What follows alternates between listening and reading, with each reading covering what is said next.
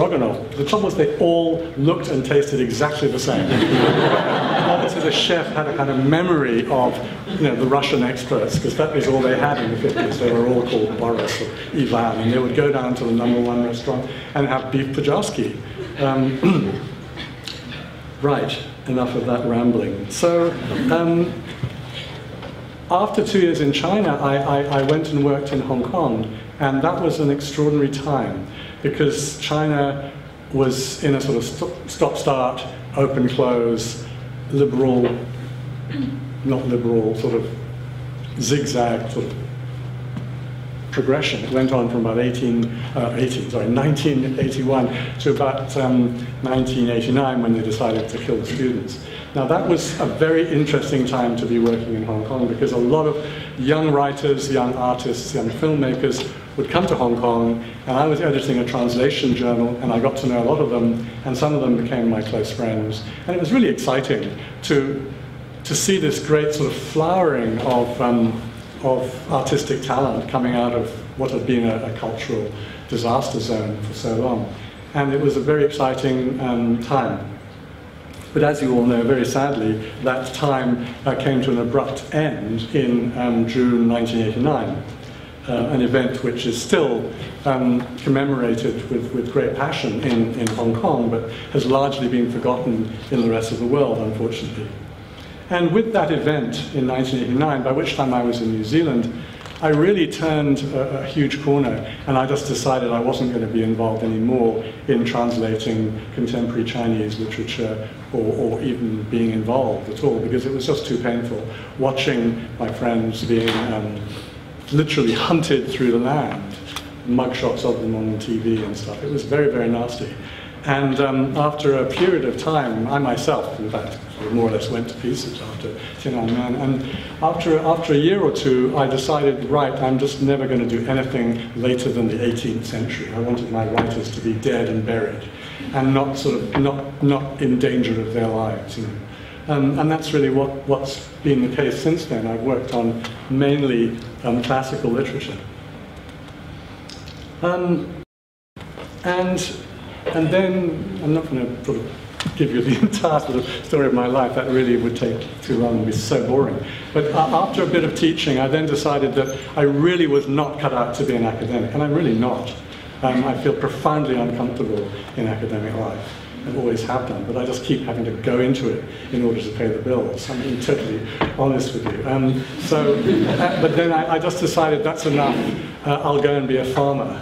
So I decided when I was about 30 that I would be a gypsy. That was a complete disaster. The gypsies did not want to have anything to do with me. I actually bought a caravan and dragged it along the back alleys of Berkshire and parked it just up 50 yards from a gypsy encampment. That was the last thing they wanted. You know, they were just busy. They would just get up at night and steal all the vegetables from the local farmers' fields. They didn't want some sort of hippie idealist being a gypsy. That was a complete... That fantasy lasted about 4 months. But I did want to be a farmer, because I thought that would be, you know, I'd read so many Chinese poems about going back to the countryside. But of course, they all had servants, you know. I mean, Tao Yan-ming was not that poor, you know. He definitely had someone to fill his glass, you know, to put what he always called the thing, you know, the wu, you know, beizhong wu. I love the way he calls his booze, because Tao Yan-ming, the greatest poet, I think, in Chinese history, was definitely an alcoholic. And he was in total denial, so you couldn't even call it wine, he just had to call it thing. The thing in the cup. And there's a famous poem where he just talks about thing, not even in the cup, you know. It's a classic alcoholic behavior pattern. But despite all of that, you know, and he had servants, so he wasn't really a poor man. But I loved his poetry, and I thought I'd go and be a farmer. So, having saved up a bit of loot in Hong Kong, it's a good place to get loot, that's why I'm going there. I bought a vineyard in the south of France, not the posh south of France, but the unposh part, and 10 acres of really rough vineyards, and decided that that's what I would do. And so I sort of broke my back, literally, sort of pruning, but it was a great 5 years, I don't regret it. I lost huge amounts of money. I just sort of experienced what it was to be a peasant farmer. You know, it's hell. It's really horrible, you know. I mean, I used to have PhD students coming to visit me from Hong Kong, and they were these sort of very, very sort of protected young ladies who would be writing PhDs on something, and they would come to finish off, you know. I was regarded as a sort of finishing school in the south of France. And they would come and they'd say, "Where's your farm?" And I would take them up the hill and, "Oh, but where are the laborers?" You know. "No, I'm the laborer, this is what I do." And I'd get out some sort of primitive looking object and say, "This is what I hit the earth with."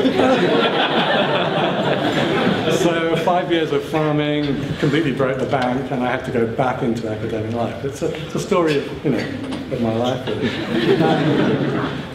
I do have a picture or two of the vineyards and so on, but I probably won't get around to this.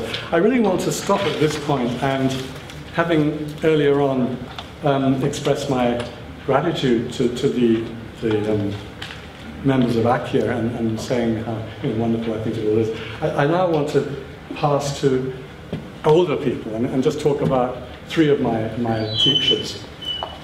Last year was a very bad year for me because my three mentors and teachers all died within the space of a few months. And in fact, two of them died within a fortnight of each other. Professor Hawkes and Professor Liu actually died within a fortnight of each other.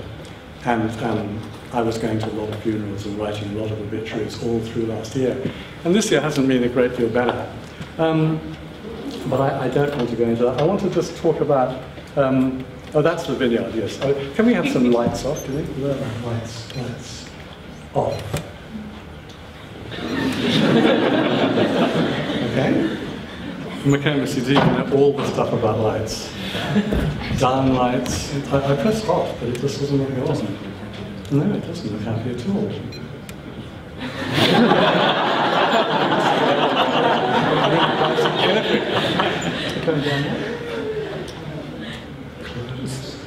Why aren't they going on? Why can't we just have switches on the wall? That would be too sort of efficient. Because we went to see the pictures. Yeah. There isn't a switch by the door, is there?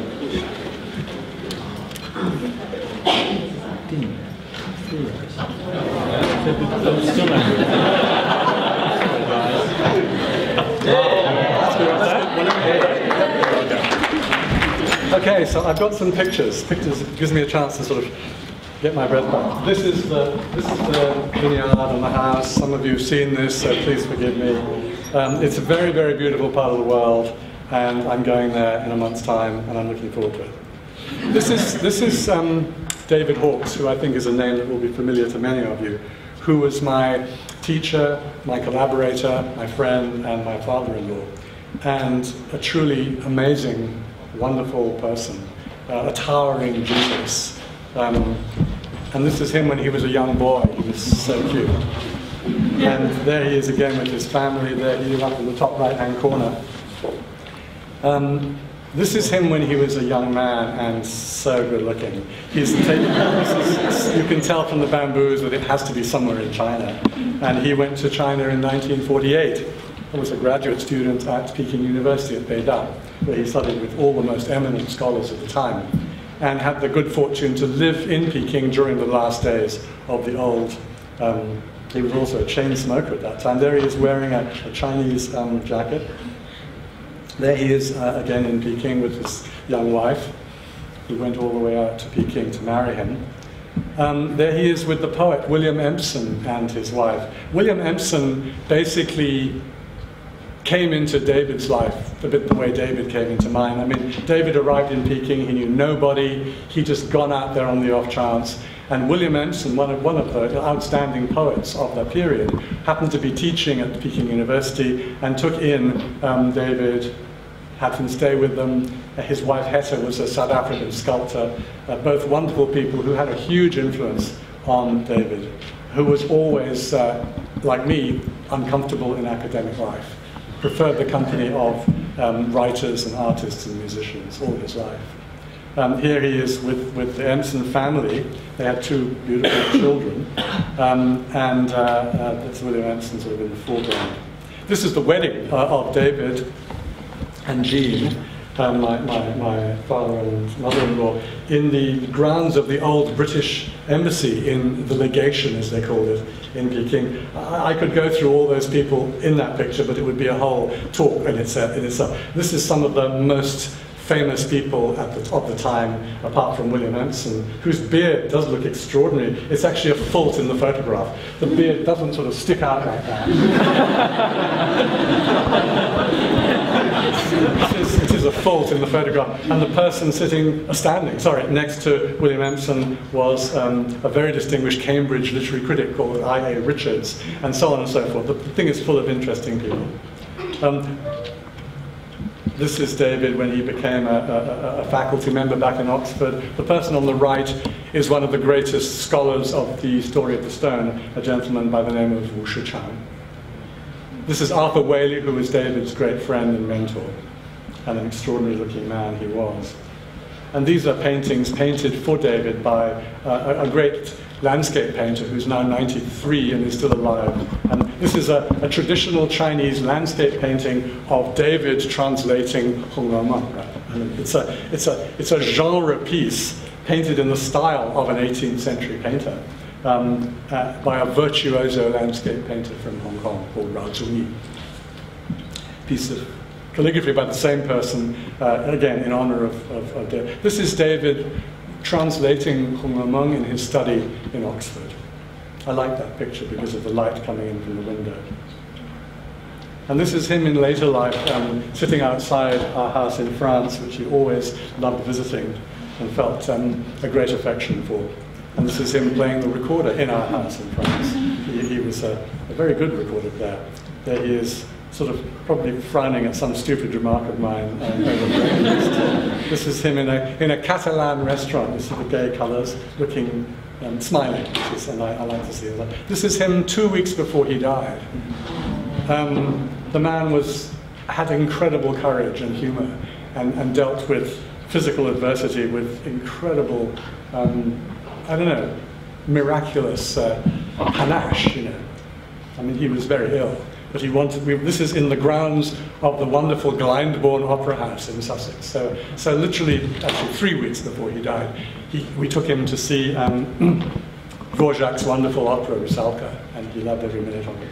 He spent about 3 weeks preparing for it because he had to sort of, it was difficult. And this is him, the same period, with a wonderful expression of wonder in his eyes. He's looking at the hollyhocks. It's David among the flowers. This is another of the great sort of wonderful people in my life. The person on the right is the young Yang Xianyi. Yang Xianyi was my honorary teacher. He was the chair of my board of examiners for my PhD. And he was the greatest living sort of translator in Peking for 50 years, really. He had worked for Chiang Kai-shek before the so-called liberation, but then he went over and worked for the Foreign Languages Press in Beijing for just about all of his life, and that is his very beautiful wife, Gladys Taylor, who he snatched from her boyfriend in Oxford. Literally, yes, it was a big story. Yang Xianyi was the son of the head of the Bank of China in Tianjin. He went to Oxford. He had so much money to spend, he didn't know what to do with it. His father was very, very wealthy, a Tianjin sort of millionaire.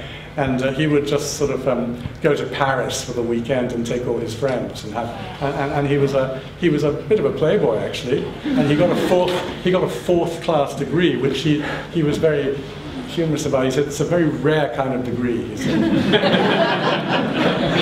And he was an incredibly talented literary figure, not just a translator. He wrote wonderful essays in Chinese and sort of held court really at Foreign Languages Press.